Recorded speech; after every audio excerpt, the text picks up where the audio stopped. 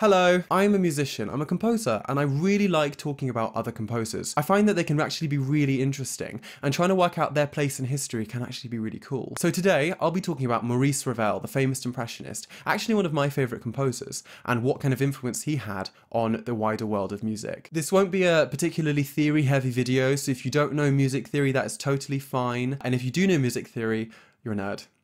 And unfortunately, while I am talking about a composer and I really would like to be able to play you his music in full, due to the nature of YouTube, I just can't do that because I get like a million copyright strikes immediately. So instead, I've included some links to his compositions in the description for you to listen to. Oh, and by the way, please like the video, please just do it. Like, it takes like a microsecond. Please just like the video, just like it.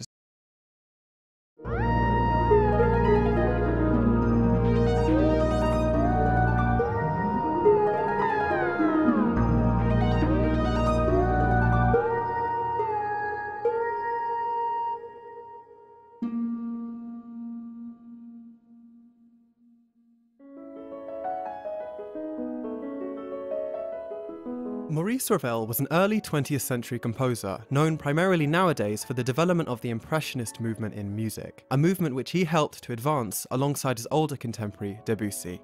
I will not comment on his name. Born in the Basque region of France in the town of Ciboure in 1875, Ravel was born to artistic parents, who got him into playing and composing from a very young age. And he actually had his first composition performed publicly at just age 14. Girl, if they publicly played the music I wrote at age 14, the audience would probably all get aneurysms. Ravel entered the Paris Conservatoire in 1889 to study piano, having chosen to play Chopin for his entrance examination. Despite Ravel being a fucking nerd who chose, of all composers, to play Chopin, list going rise up, he actually didn't have a brilliant time at the Conservatoire, it seems. His studies and progression were characterized as unspectacular. He didn't stand out, neither as a pianist or student of music theory. He wasn't special in any way. He wasn't a prodigy, and nor was he exceptionally loved by his teachers. Honestly, I'm beginning to see why it relates so hard. It was quickly becoming clear to Ravel and his teachers that, at least for the piano, he would not succeed. If anybody watching this video is a pianist, whether professional or amateur, you will probably know that piano players are absolutely fucking demented. They will strain their minds and their bodies with constant practice in order to be the very best. And if you don't have that drive, especially at a conservatoire, especially in the 19th century, you will be overtaken.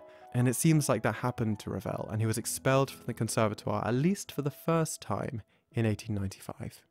But all was not lost, because in 1897, 2 years after he was so unceremoniously yeeted from the music school, he was readmitted. This time, he would study composition under the guide of Fauré, who was basically the only teacher in the entire school who liked him. We have no choice but to stan. Ravel had many critics throughout this period of his early 20s, but perhaps the most outspoken was Lalo. Anyway, he didn't seem particularly hot for Ravel, and referred to his music as a clumsy plagiarism of the Russian school, and thought of Ravel as a mediocrely gifted débutant. Girl, I would cry. Despite the deep shade being thrown, Ravel didn't actually seem to be fazed by critics, instead choosing to remain distant, satisfied with his own critical eye, which was perhaps the most cutting of all. While Ravel reportedly underwent an immense amount of maturation during this second time at the Conservatoire, his tenure was tainted by one particular academic, Théodore Dubois. Real shitlord, he comes up later. Dubois, himself a very conservative man, absolutely despised Ravel, apparently for being outspoken, and both musically and politically progressive. They would clash continuously throughout Ravel's time at the Conservatoire. Whether or not due to Dubois' disdain or Lalo's criticism, Ravel ended up, once again, performing unspectacularly, and was kicked out of the Conservatoire in 1900. So, you've just spent the best part of a decade at music school, almost half your life gone, and now you've been kicked out for the second time. I'd imagine for good this time. What do you do? Get bangs? Change your wardrobe? Shave your pubes? Well, Ravel decided to form a group of like-minded artists named Les Apaches, whose name reportedly compares the group's savage contempt of the status quo with the brutal savagery of Native Americans. Oh, yeah, turn of the century France was a bit problematic. Ignoring the massively racist name, the Les Apaches group was, at least for the time, highly artistically progressive. They rallied around artists who were challenging the status quo, almost worshipping or deifying them, which honestly is not actually that different to Twitter stan culture nowadays. I wonder if there's a Ravel fan cam. Everybody knows that shit. I can be your Lindsay Lohan. I can be Madonna. I can be your Marilyn But eventually, Les Apaches would bring Ravel in contact with Debussy. Impressionism was a movement in music started by Debussy in the early 20th century that focused on conjuring a sense of mood and atmosphere rather than potent emotion and expression. Impressionist music, much like Impressionist painting, which came a few decades prior, didn't seek to tell big, bombastic stories or make the audience gasp and cry, but instead, Impressionism took a cooler approach, seeking to capture just an image of emotion, one which the audience almost feels disassociated from, rather than a detailed musical picture which pulls the audience in. An impression of emotion. See, that's clever, innit? So, how does Debussy work into this? And why was he so important for Ravel specifically? Well, despite Ravel not really knowing Debussy all that well, Ravel's fans had actually begun to compare the two's music, and Ravel came across this at least partially through the Les Apaches group. Perhaps this was to both their chagrin. I mean, no artist likes to be compared to other contemporaries, but nonetheless, it stuck. Both composers did kinda command a similar-ish aesthetic, and both their styles definitely had the definitive feeling of emotional distance that characterizes Impressionism. Debussy was also actually very supportive of Ravel in his early career. He actually wrote letters of encouragement to Ravel, and I'm sure Ravel's career only benefited from being attached to such an established composer. Ravel, whether he liked it or not, would be an Impressionist.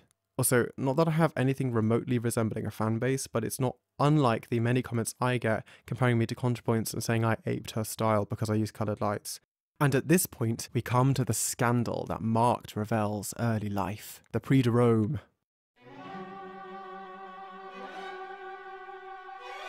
The Prix de Rome for music was a prestigious French award given out to composers each year for excellence in the art. Past winners included Bizet and Berlioz, but most importantly, Debussy. Ravel applied 5 times, and with each attempt he submitted excellent work, but he never succeeded past second place. All of this despite having gained quite a reputation as a composer and having produced work praised by both the public and critics. But it was his last attempt which would ignite a scandal. On Ravel's 5th submission to the Prix de Rome, despite having submitted a very popular piece and having come close to first in the past, Ravel failed to even place.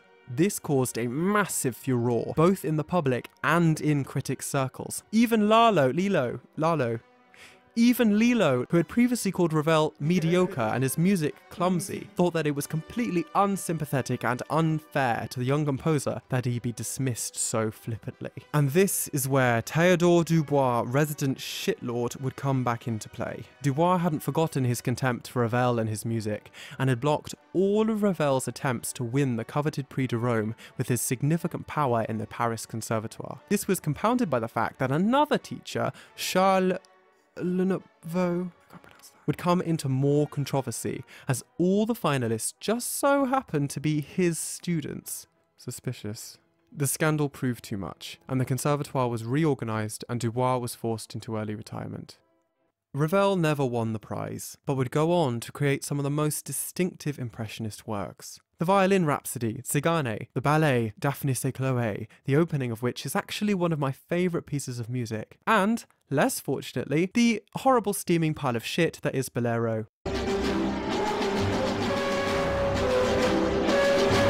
While in his early life, Ravel's music was progressive and avant-garde, over time, despite writing beautifully, he began to stagnate. The early 20th century was a period of very fast turnover for music, and other composers started to outpace him. He never became a Théodore Dubois, he was never reactionary or conservative, and he appreciated the cutting edge of music at the time, but he just couldn't keep up.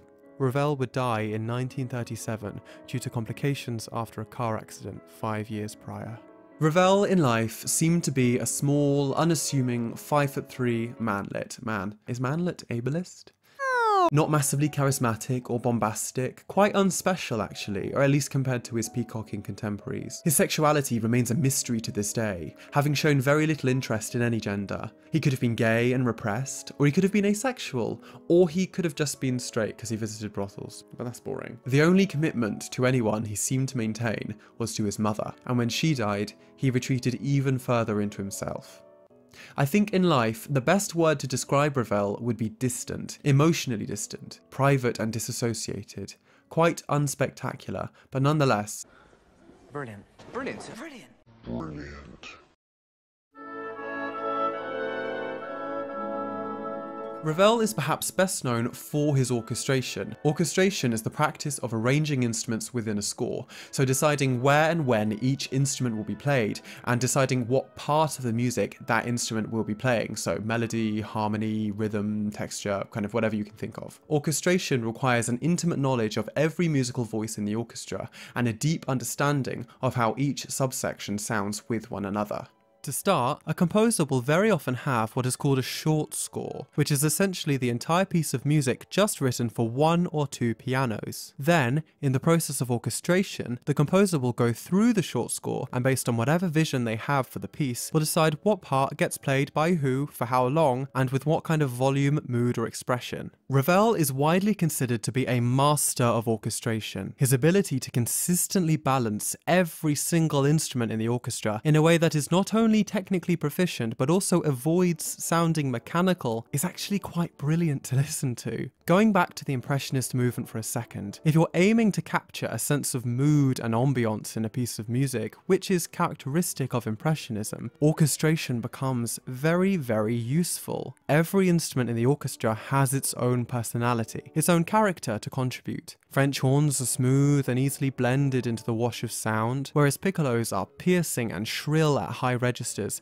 and a single one can punch through an entire orchestra despite being about the size of your penis.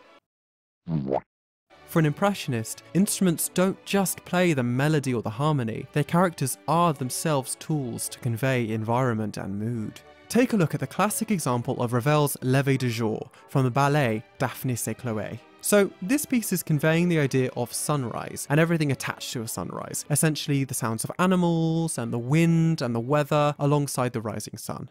First of all, Ravel uses the woodwind section, so flutes, oboes, clarinets and all that, to convey the sound of wind.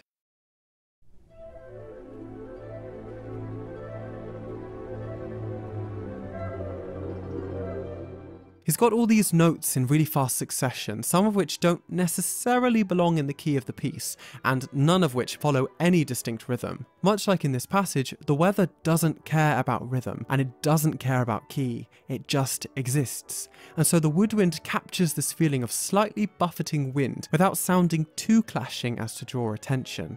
Later on, the choir comes in singing the distinctive main theme of the entire ballet.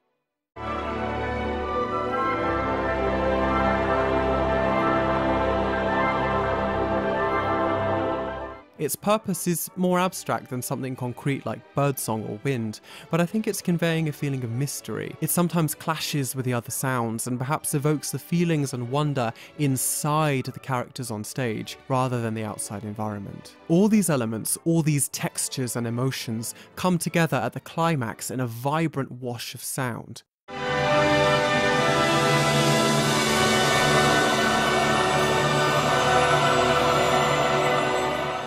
You've got all these different musical personalities all vying for attention, and if any two of them were played on top of each other, it might sound clashing, but playing them all at once balances it all out. And, in Ravel fashion, it's all supported by the string section, which, like the bread of a sandwich, glues all the sounds together. Wait, that's not what bread does. Who the fuck wrote this script? This is quite a simple example, but I think it demonstrates my point quite well. Ravel was a master of Impressionist orchestration, and his devotion to every single instrument in the orchestra was absolutely mad. There's like 25 different voices going on all at the same time, and he manages to balance them all perfectly without any one dominating. It's really cool. His work would go on to be a benchmark, a gold standard for film music, opera, ballet, even to this day.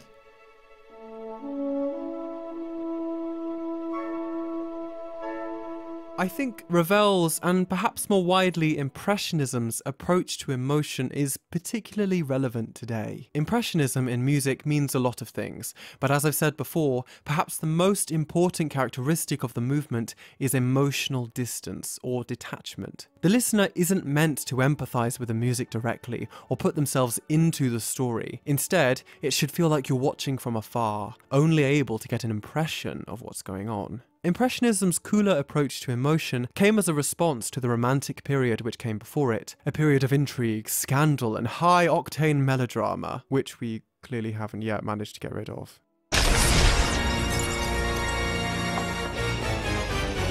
Coming out of Romanticism, people in the early 20th century wanted something new. The avant-garde was searching for new emotion. They wanted something detached, something cold and distant, as opposed to fiery and personal, and they received, of many things, Impressionism. In today's world, where everybody does seem to be getting further and further apart, and where the world does feel cold and distant, Ravel's music kind of acts like a commentary. Impressionism seeks to capture the feeling of being outside looking in, and if that doesn't perfectly capture the human condition in 2020, then I literally don't know what does. Everyone observes everyone else. I can open up my phone and find anybody's life and just watch it from afar. Even you, watching me from the screen. Maybe you think you know who I am, or that you can tell my personality by just watching me. But in truth, you can't. Nobody can. As an observer, you can only get an impression of what it's like to truly know me. All of this is Impressionism, just packaged differently. And, with a cute thumbnail. Ravel wasn't a particularly revolutionary composer, he wasn't massively adventurous or academic, and while the early 20th century is known as one of the most historically tumultuous and subversive periods for music, he worked firmly throughout within already established musical structures. He wasn't Stravinsky, who had managed to revolutionize ballet decades earlier with his new approach to rhythmic structure, nor was he Schoenberg, who basically invented a whole new region of music. But despite this, I think Ravel is still very important. Not only was he a master of his craft, he was also a master of mood. His music can transport you to virtually any environment, any scene or tableau, and have you, as the audience member, entranced, happily watching things unfold from a distance, separate from the scene, but still able to feel the ambience, a hidden observer.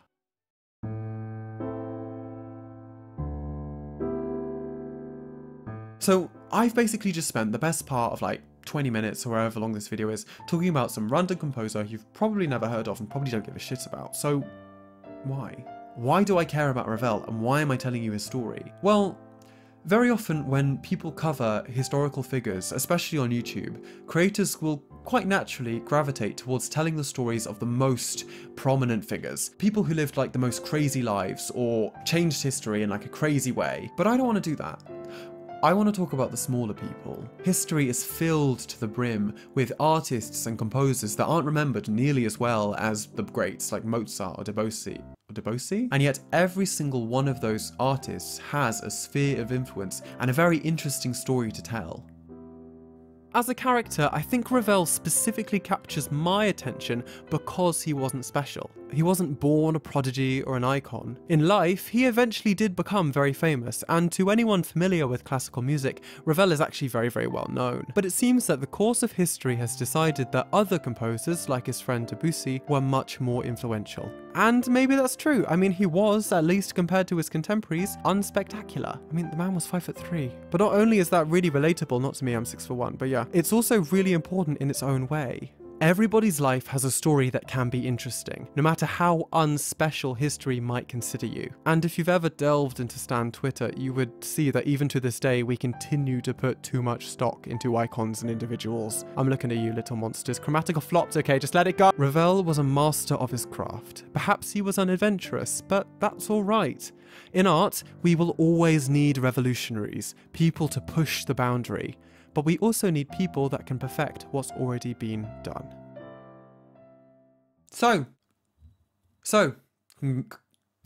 congratulations, you have finished the video. You are now 20 minutes closer to death. Like the video, subscribe, I don't care. But most importantly, please click the bell. I don't want you missing out on all my lovely videos. Oh yeah, I've also got Patreon, so,